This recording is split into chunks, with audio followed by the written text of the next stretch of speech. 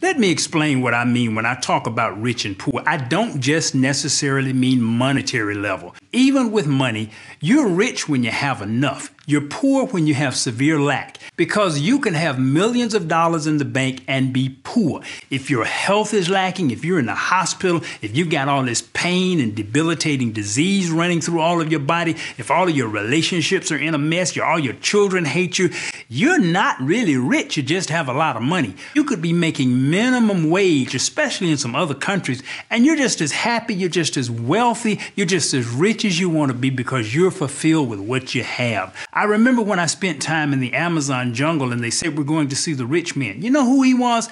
He had a generator, so his hut was not dark at night. Rich is a relative term. And I want to help all of you move to the rich side, including myself, where we are rich in every single area of life. This is Coach Bronner. I'll see you tomorrow.